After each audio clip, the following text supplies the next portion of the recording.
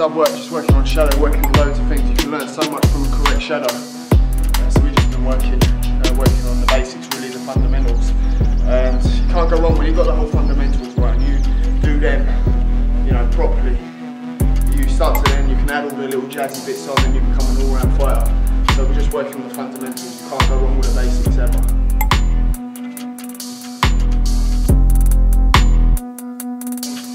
Done 6 round shadows. You can see I've worked up a sweat, and now we're gonna get on the bag and do some bag work. And under the watch for a while, my trainer told me since we just keep working.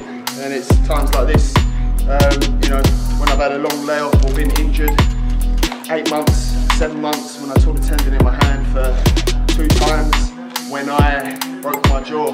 These are the things we can work on, just basics, without having to crunch down on your diet and drain yourself and come to the gym feeling knackered. Yeah, I'm training on a full stomach, able to learn and absorb everything like a sponge. Use this time to be productive.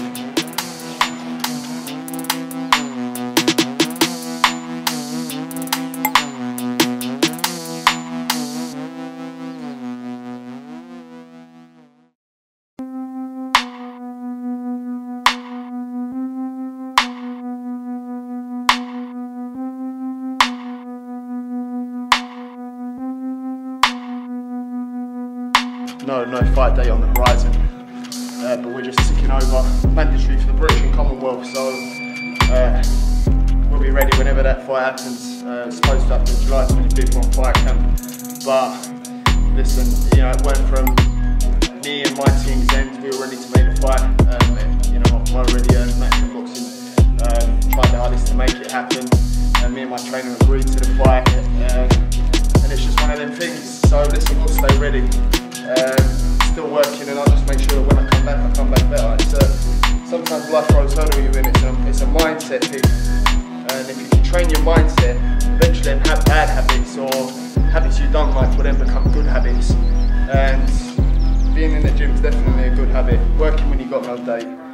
You see, I've been working throughout this lockdown, coronavirus period, and it's all about a mindset.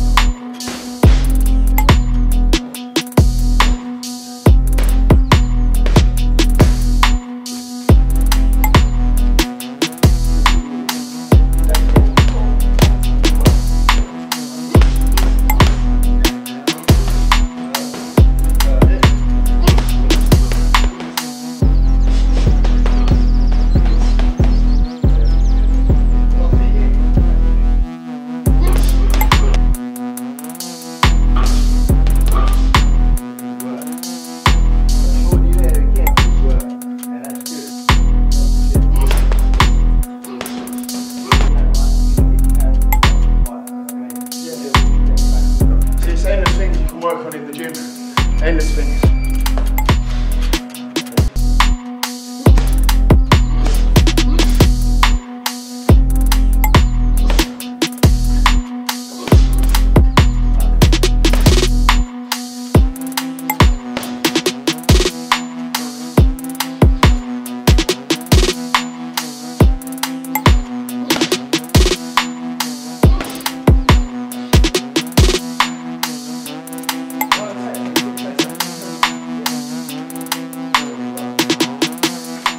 Move right still for being 12 stone.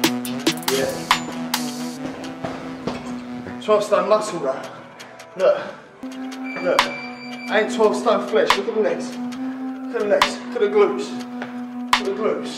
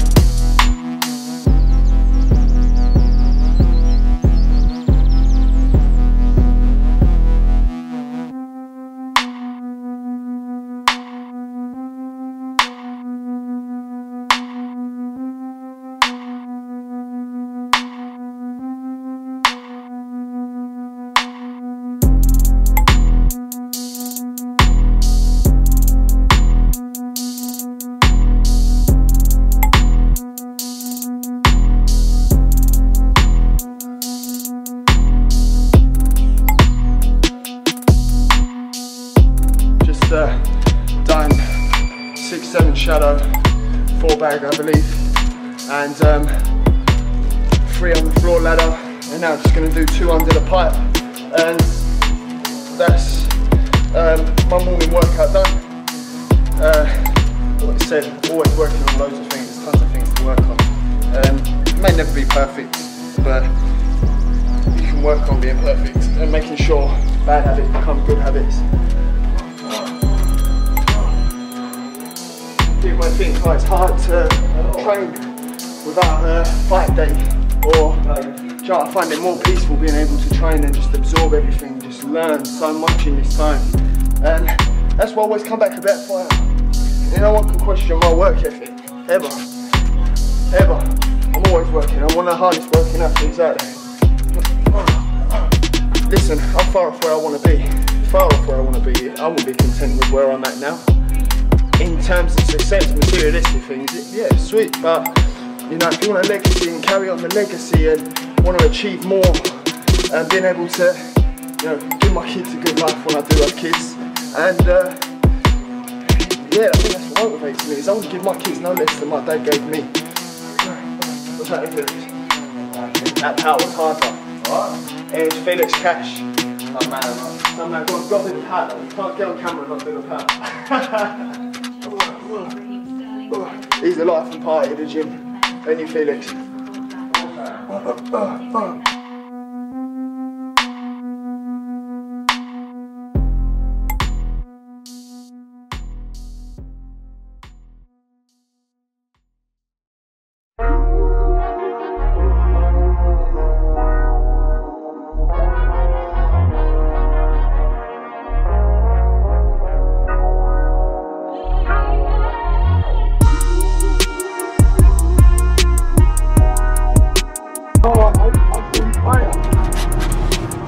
I went to bed at 5 o'clock, I didn't know, and I thought I got up in the morning. What, you got? Went to bed at 5 PM? Yeah, I just fell asleep, but then I got up, it's not to the door, and I thought it was breakfast.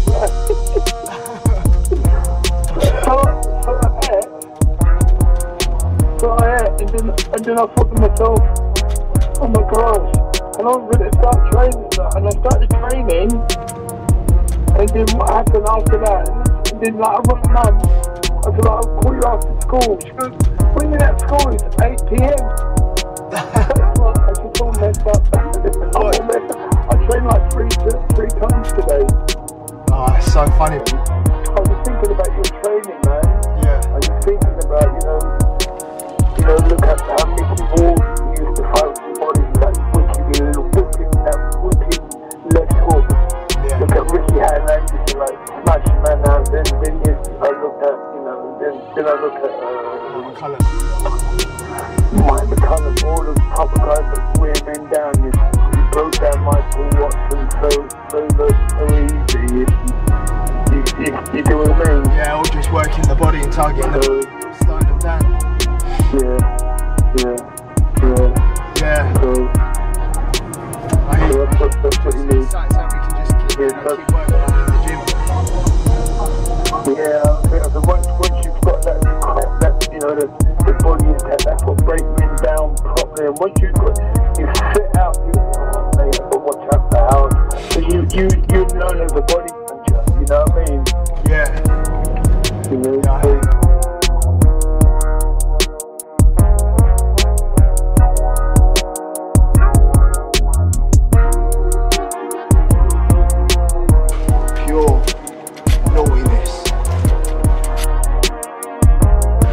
Justin, my cousin.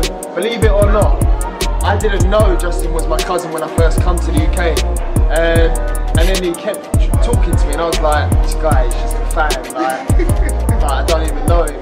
And then I started to realise he was family, and then I started to call him uncle.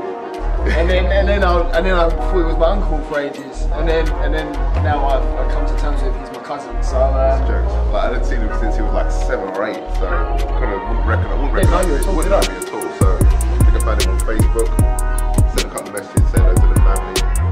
And who is this dude? Who is this guy? Yeah, it was this geezer who keeps messaging me, like, And now it's like he's like the cousin I'm closest to. He's at all my shows, all my events when it can be, media workouts, press conferences, sparring. Yeah, we've got in some rounds sparring. Beat them a few times, but you know what? But it's funny because we look back and before I even turned pro, we used to spar down at the Peacock gym. I used to go down the Peacock gym. Don't talk about that. Yeah. No. And I have pasta, carbs. Still beat these people up.